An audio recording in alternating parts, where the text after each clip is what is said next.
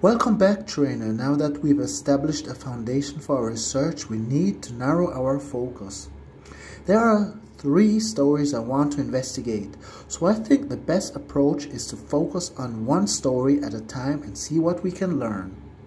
My hope is to discover as much as we can about these Pokemon, so that when we see clues or signs of their appearance, we are as prepared as possible. The first story tells of a legendary Pokemon called Landorus.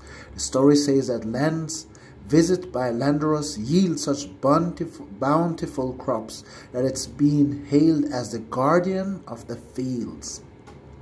Landorus seem to have 2 forms, incarnate form and the very rarely seen Therian form.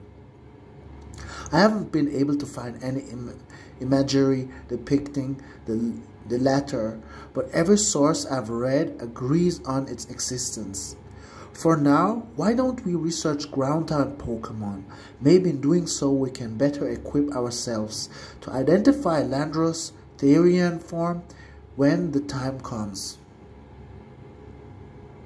So we need to, for Season of Legends 2 of 5, we need to catch 10 ground-type Pokemon, catch 5 Pokemon with Weather Boost, and take a snapshot of